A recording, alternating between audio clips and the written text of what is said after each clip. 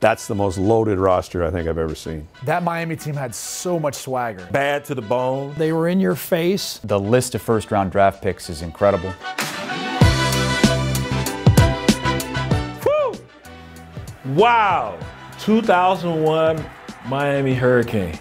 Everybody remembers the Miami Hurricanes of the early 90s and late 80s, but that 2001 team was the U kind of being back. A lot of the posers now will flash this up. Well, it wasn't posing back then. I mean, it was a fact. That swagger was a part of the persona of the U, and it continued with that 2001 team. They would hit you in the mouth and tell you to like it because there was more to come.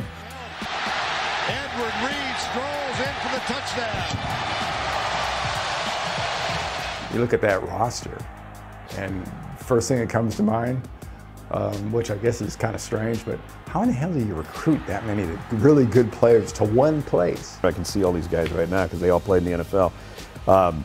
Vince Wilfork. You had Ed Reed there, of course, an NFL future Hall of Famer. Jonathan Vilma comes to mind. Ken Dorsey wasn't looked at as like this incredibly talented player, but he was also an NFL quarterback. The running backs, McGahee. Clinton Portis, who I played with as a teammate with the Denver Broncos. Najee Davenport. Frank Gore. Andre Johnson was one wide receiver. Shockey at the tight end. 17 first-round draft picks after that. 38 players drafted played in the NFL. Studs up and down the board, every position.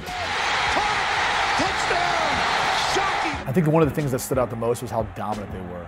I remember them averaging like 40-some points a game, and then they were holding opponents to around 10. I mean, it was just, they were dominant the entire year. Winning by 33 points per game is unfair, and that's how good that team was. I mean, it's incredible. I mean, they had, I think there were 2 games they had all season that were close at all, and most of the games were over at the end of the first quarter. I played against the 2001 Miami Hurricanes, having played against them also in the 2000 season.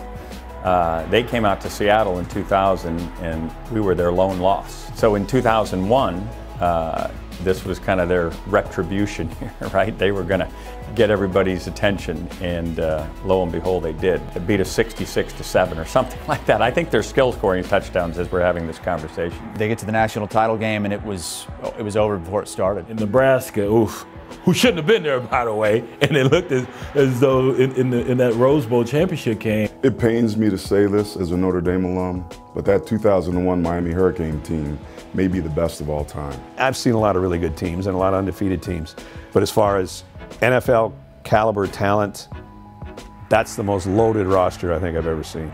In their era, they're the best team. Flat out, period. I don't think there's much doubt when you're putting the great teams together. You know, there's 4, 5, 6 teams that stand out, and that 2001 Miami team is one of them.